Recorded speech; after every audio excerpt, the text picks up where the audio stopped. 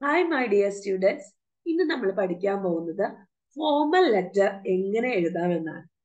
ആദ്യം formal letter എന്ന് വെച്ചാൽ എന്താണ്? ഫോർമൽ ലെറ്റർ എന്ന് വെച്ചാൽ നമ്മൾ ഒഫീഷ്യൽസിന്, principal, municipal commissioner, office secretary, അല്ലെങ്കിൽ ഏതെങ്കിലും ഓഫീസിന്റെ ഹെഡ് ആയിട്ടിരിക്കുന്ന ആളുകൾക്ക്, പോലീസ് ഓഫീസർമാർക്ക്, അങ്ങനെ ഒരു നല്ലൊരു പൊസിഷനിൽ ഇരിക്കുന്ന ആളുകൾക്ക് ഒരു കംപ്ലൈന്റ് ആയിട്ടോ അങ്ങനെ എഴുതുന്ന ലെറ്റർ ആണ് ഫോർമൽ ലെറ്റർ. ഫോർമൽ ലെറ്റർ പല ടൈപ്പിലുണ്ട്. Letter to the editor, request letter, job application letter, അങ്ങനെ പലതരത്തിലുള്ള ഫോർമൽ ലെറ്റേഴ്സും ഉണ്ട്.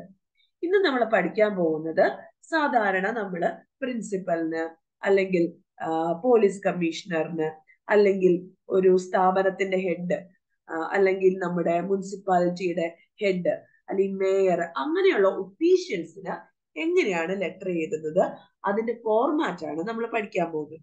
ഈ സെയിം ഫോർമാറ്റ് ആണ് സ്റ്റേറ്റിലും CBSEയിലും ICSEയിലും എല്ലാം ഫോളോ ചെയ്യുന്നത്.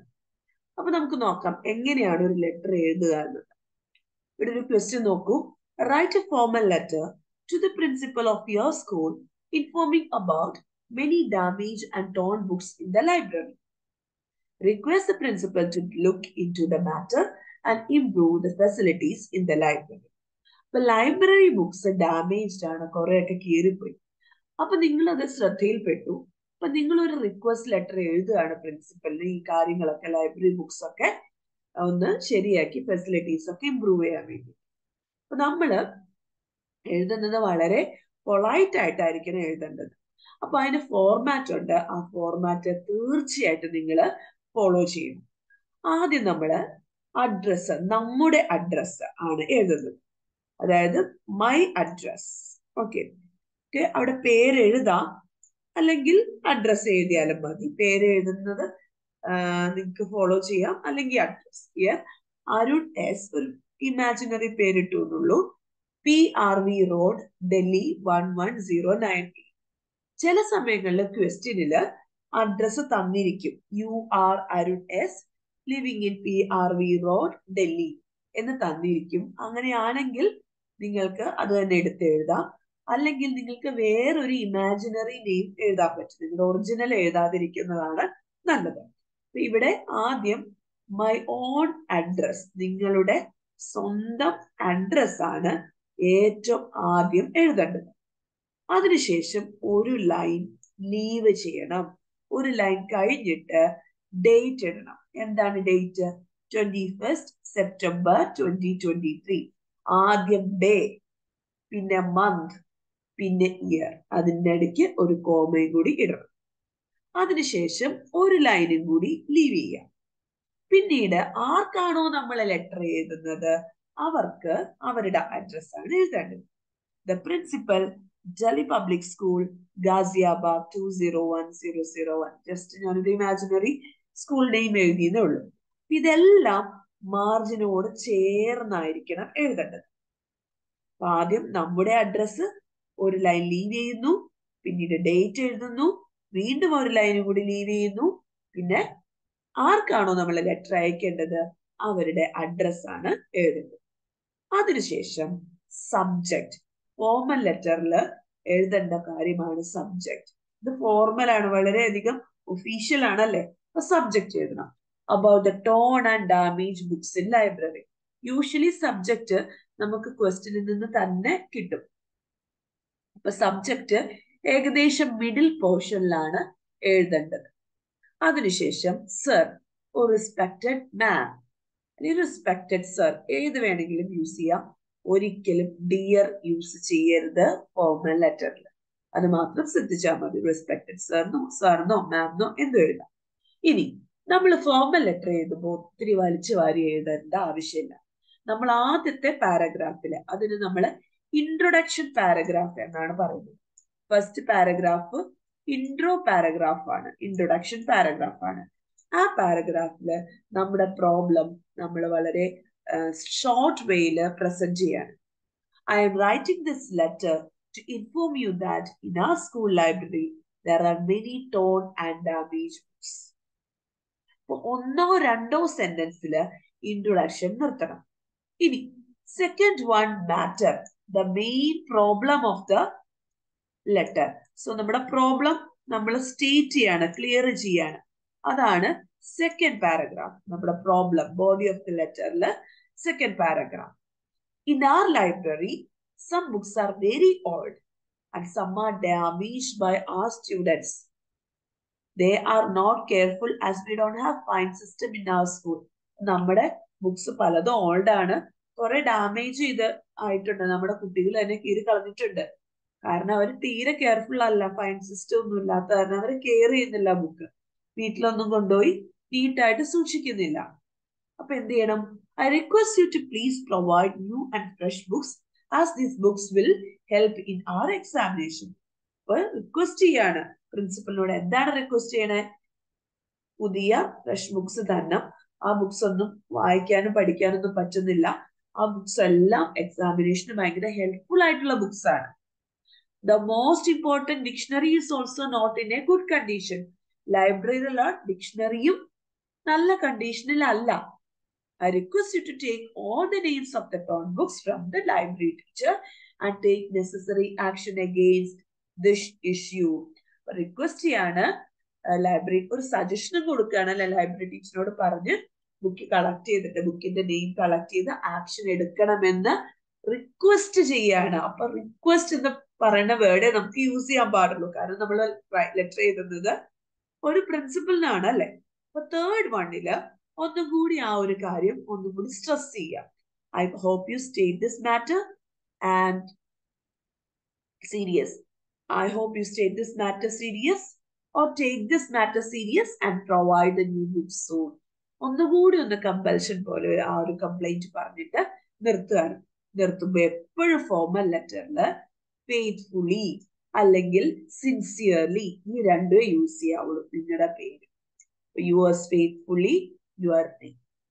അപ്പൊ ഇതാണ് ഫോർമൽ ലെറ്ററിന്റെ ഫോർമാറ്റ്. ഒരു എക്സാമ്പിൾ കൂടി ഞാൻ ഇവിടെ കൊടുക്കുന്നുണ്ട്.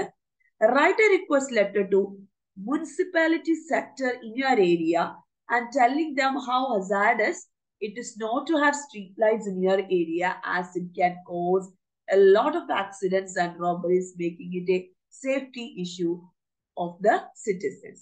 അപ്പൊ ഇത് ആർക്കാണ് എഴുതുന്നത്? മുനിസിപ്പാലിറ്റിയുടെ മുനിസിപ്പൽ കമ്മീഷണറിനാണ് എഴുതുന്നത്, മുനിസിപ്പൽ ഓഫീസർ അല്ലെങ്കിൽ മേയർ ആർക്കാണ് എഴുതുന്നത്. എന്താണ് എഴുതുന്നത്?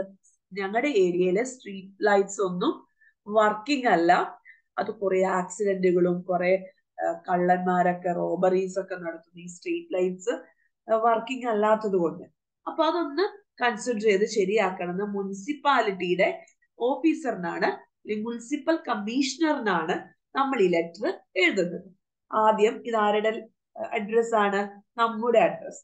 പേരെഴുതാം, അല്ലെങ്കിൽ പേരെഴുതാതെ കാണാറുണ്ട്. പേരെഴുതിയിട്ടാണ് ഞാൻ എഴുതിയിരിക്കുന്നത്. Name, house name, Krishnanagar, Chennai. ഇത് മൈ അഡ്രസ് ആണ്, യുവർ അഡ്രസ്. ഓക്കെ, ആദ്യം എഴുതുന്നത് your address or the centres address. Okay, now leave ചെയ്യണം. ഇവിടെ ഒരു ലൈൻ ലീവ് ചെയ്യുന്നു, ഒരു ലൈൻ ഇവിടെ ലീവ് ചെയ്യുന്നു, നടുക്ക് ഡേറ്റ് എഴുതുന്നു 18 ഒക്ടോബർ 2023. ഈ ഡേറ്റ് ഇങ്ങനെ തന്നെ എഴുതണം കേട്ടോ. പിന്നെ the municipal commissioner XYZ society, Chennai. ഇനി നമ്മൾ സബ്ജക്ട് ഏതാണ്? Complaint of the poor conditions of street light. Street light വളരെ ഷോർട്ട് ആയിട്ട് സബ്ജക്ട് എഴുതിയാൽ മതി കേട്ടോ. ഇവിടെ sir or respected sir. After that ഒരു കോമയും കൂടി വേണം. ഫസ്റ്റ് പാരഗ്രാഫ് നോക്കൂ. I live in the ഫാറിൻ building of the street. കാരണം ആദ്യം ഇൻട്രൊഡക്ഷൻ കൊടുക്കുകയാണ്, ഇതിനെ കുറിച്ചൊരു ഇൻട്രൊഡക്ഷൻ കൊടുക്കുകയാണ്. I have been requesting for street lights to the authorities for the last few months, but they didn't pay attention in this matter. That's why I am writing this letter directly to you, requesting you to kindly take care of the street light situation.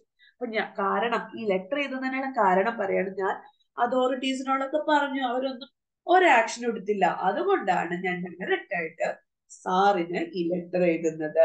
എന്തിനെ കുറിച്ച്? Street light സിറ്റുവേഷനെ കുറിച്ച്. അവിടെ intro ഇച്ചിരി ലെങ്തിയാണ്, കാരണം എഴുതാനുള്ള കാരണം അവിടെ അയാൾക്ക് സ്റ്റേറ്റ് ചെയ്യണം.